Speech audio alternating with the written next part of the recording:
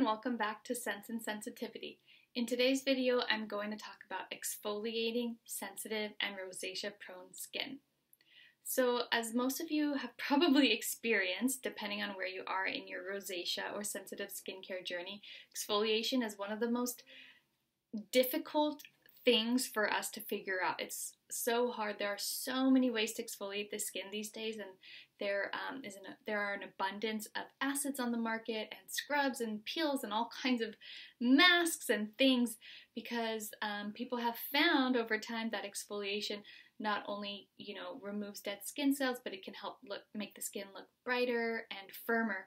However, for people with rosacea and ultra sensitive skin, a lot of types of exfoliation can be irritating and even damaging because for a lot of us, one of the underlying reasons why we have rosacea or why it's symptomatic is because we have a disrupted skin barrier, and exfoliating can aggravate that dysfunctional skin barrier. So we have to be really, really careful and tread lightly.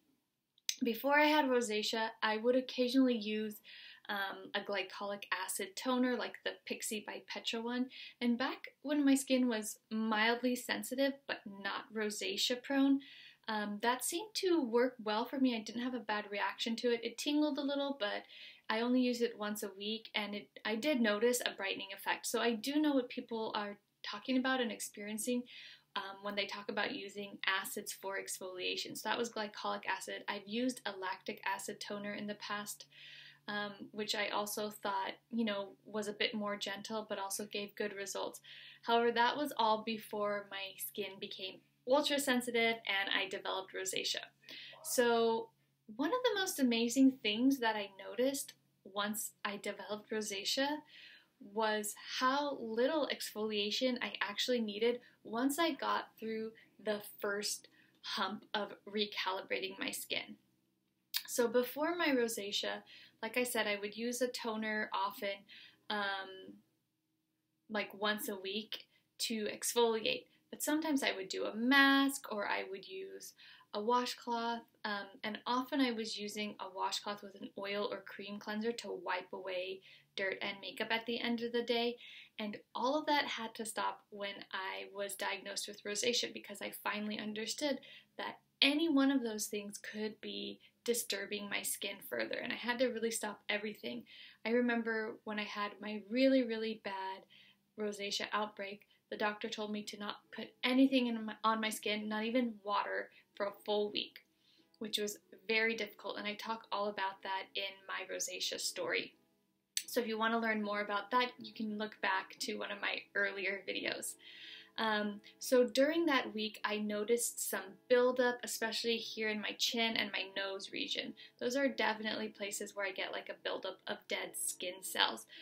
And it was very difficult to not touch my face at all, but I did notice a great rebalancing of my skin after that 1 week rest period. And after that, I went into using gentle products, non-foaming, unscented cleanser, and a basic moisturizer, and my Aven mineral water, which I've talked about several times now, and that was it.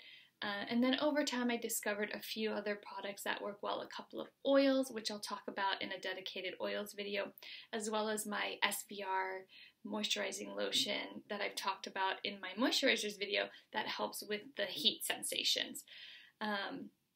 But it wasn't until recently that I got back into exfoliating.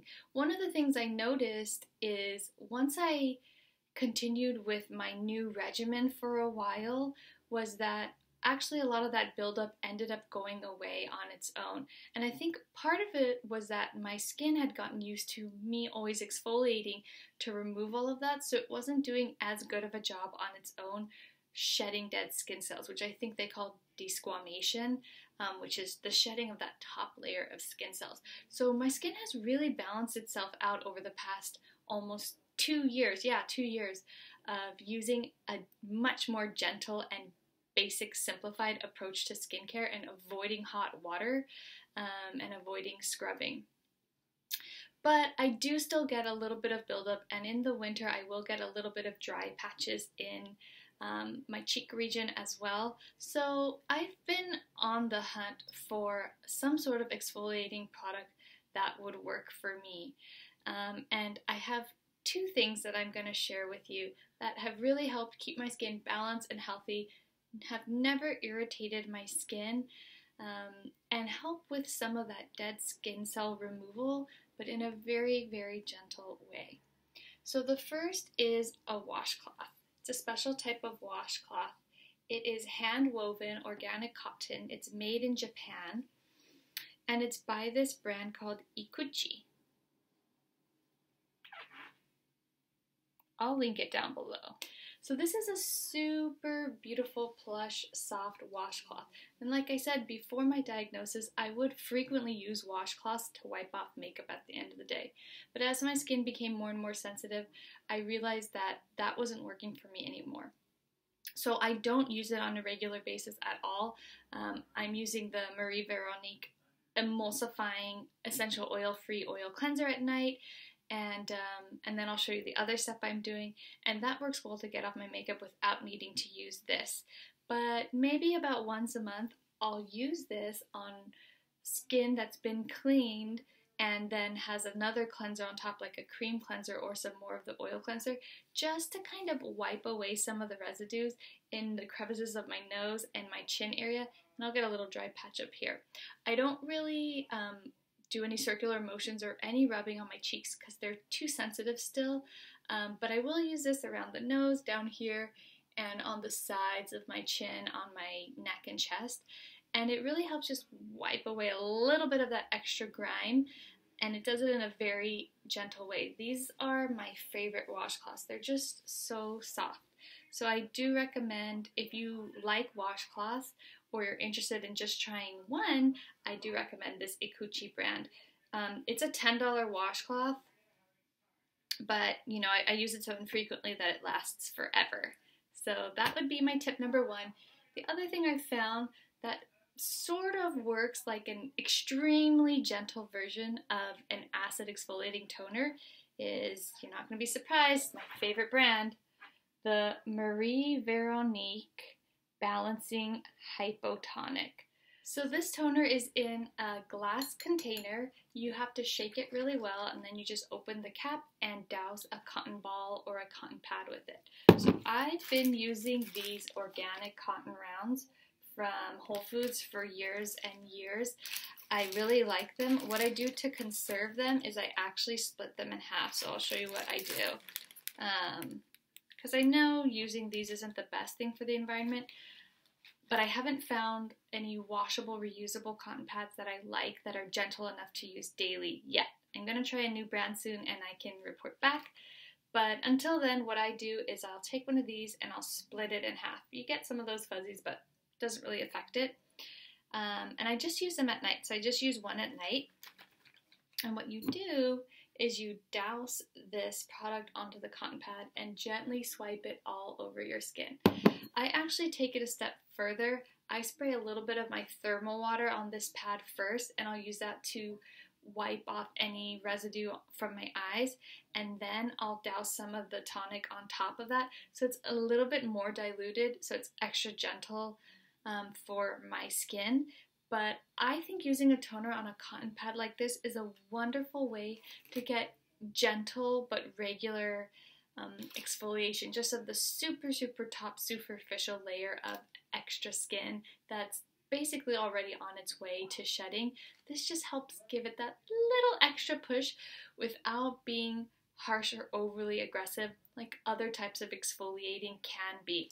And I have noticed with this product that it has made an improvement in keeping my skin calm.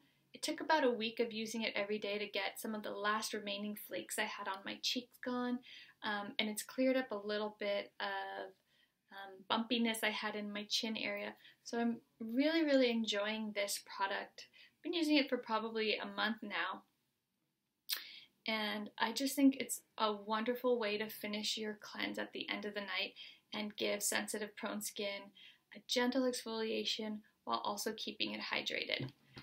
Now, I will say you need to shake this product really well, and like most of the products in this essential oil-free range, which is the Christina Holy and Marie Veronique range, of which I also use the oil cleanser. The products smell funky. So when I smell this, it's so hard to describe. It smells like turmeric powder or like turmeric juice. So like think of that kind of earthy smell from a turmeric latte if you've never cooked with turmeric powder on its own, mixed with vinegar and green tea. I mean, it smells like what the ingredients are, but I think it is shocking at first because we're so used to products either smelling really good, meaning floral or fruity, or in the case of people with sensitive skin, completely neutral and being non-scented. This is neither, although it has no essential oils in it. It does have this strong, sort of sour, earthy smell. I don't mind it at all, but I love turmeric and I love apple cider vinegar. I use them in cooking. I'll drink apple cider vinegar sometimes. So I'm not bothered by those scents, but do prepare yourself ahead of time. So that you're not shocked and you're not spending a bunch of money on something that you won't use because you hate the way it smells, which is, a reasonable thing. So I'm loving this product. I think it's a wonderful way to gently exfoliate. And the good news is, if you're unsure, the Marie Veronique website offers mini bottles. So this is 4 ounces. They offer a 1 ounce size that you can purchase to trial before you, dive in and invest, because this is a $45 product. I will say that my bottle is up to there and I've been using it for almost a month now because I just do one quick shake on a cotton pad and that's all. And that's enough to just clean up any residue at the end of the night, and I only use it once a day. So I'm extremely conservative with pretty much all of my skincare, mostly because some of the products I like and that work well for my skin are quite expensive and I'm always on a budget.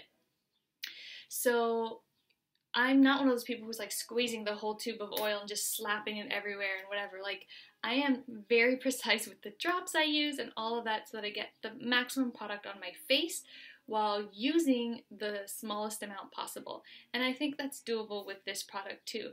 And I think using half of a cotton pad helps with that too, because if you use a double-sided or especially a cotton puff, it's going to absorb more of the liquid. And it's going to absorb more than is necessary to wipe over your skin. So that's just my 2 cents on that. But while this is $45, the trial size for the 1 ounce I think is $14 on the Marie Veronique website. And you can also get 12% off if it's your first time purchasing from her.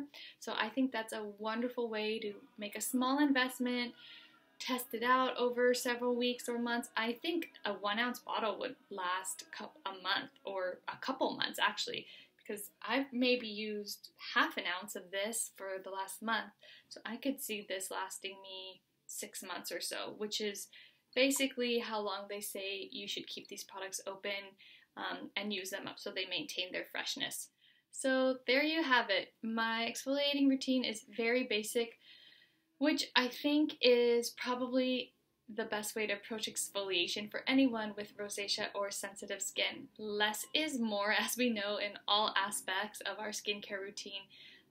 But, you've got to find a way to keep the skin healthy and glowing and removing some of those extra dead skin cells as well. So using a washcloth or finding a tonic that works for you. It could even be as simple as using the cotton pad with mineral water to swipe over your skin, because even that, just that action of something wiping on top is going to lift extra product and dead skin cells. So I hope you enjoyed this episode. Like and subscribe for more content from Sense and Sensitivity, and I'll see you soon.